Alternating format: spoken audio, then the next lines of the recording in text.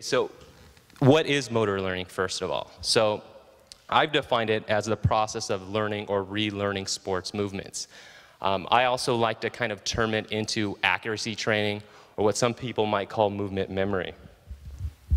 You might have heard the term muscle memory before. That's probably a less accurate description of movement memory. So most of our movements are generated by our central nervous system, not particularly by the muscle site itself. So I like to use the term, which I think is more proper, as in movement memory. So these are some of the items that motor control learning are trying to develop. It could be accuracy to the board. It could be repeating a release point. It could be repeat mechanics when you're fatigued or when you're not fatigued. These are the issues that motor learning is primarily concerned with. Okay, so in motor learning, when we're trying to train or have athletes learn specific movements or patterns of movements, we're really concerned with two things. We're concerned with instructional factors that have to deal with when to give instructions, how much instruction to give, how to provide it, and what to provide. We're also concerned with practice-related factors. How much to practice, how to practice it. Think of practice-related structures as a recipe, kind of like a cookbook. You might have all the ingredients, lifting weights, technique, biomechanics, etc., but you need an exact recipe in order for your athlete to optimally remember these movement patterns that you're trying to convey to them. So think of this this practice-related factors issue as the recipe, okay, the recipe for your athletes learning the particular skill.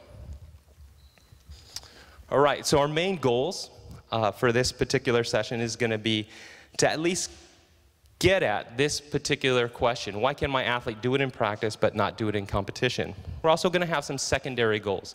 Learn a little bit about some motor learning concepts that deal with this particular phenomenon. Specifically, we're going to deal with feedback, what's called feedback, and practice variability. We're going to evaluate how these particular motor learning concepts can explain this question that we have up here. All right, so let's do some quick housekeeping in the form of just defining certain definitions so we can get into the nitty-gritty. So what is it when we talk about feedback? It's information that's external to the athlete. So what a coach gives to an athlete, or what a parent might give to an athlete. Not to be confused with what we call sensory feedback. That's feedback that they get perceptually, whether they hear something, see something, or feel something. That's all sensory feedback. Items in the environment, things about the performance that they can obtain themselves. We're not going to talk about that. We're going to talk about feedback, or the general term feedback, which involves information that they cannot get if the coach, parent, whomever is not there. So some examples of that might be, if any of you are familiar with movement analysis tools such as Dartfish, all that type of information is feedback. Doesn't necessarily have to come to from a computer, can be from the point of view from a coach, but the main take-home message is that they cannot obtain that information without a third party. So that's the type of feedback that we're going to talk about. Okay, so there are two types of that feedback. There's what's called knowledge of results, and plainly put, this is information about the outcome of the skill. So they've already completed the movement. In a long jump, it could be the distance that they've jumped. In a throw, it could be the distance that they've thrown. So this is just information about the outcome alone, nothing about the movements. When we try to give them information about the movements, we term this type of feedback knowledge of performance. So this is maybe something more of what a biomechanist deals with. What exactly angles, velocities, forces, etc., that the athlete is producing with their particular performance. So we have two types of feedback that we're going to talk about. Okay, so that's kind of, we're done with the house cleaning with definitions, so we'll kind of jump into the meat of feedback and how it can explain this phenomenon of producing nice performances that we like to see in practice, but then when we get to that competition, we don't see it.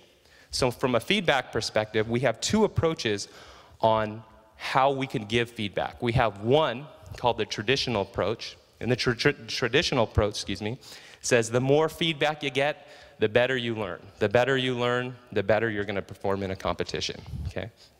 And the next approach is more of a research-based approach. This is an approach that's gotten from the empirical findings of motor learning and control research.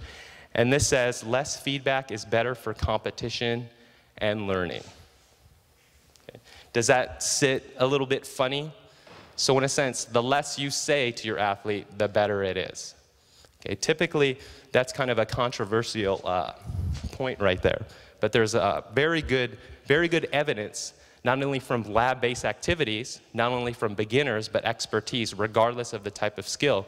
We see this phenomenon where the less feedback people get, the better they do in a competition or test-style setting.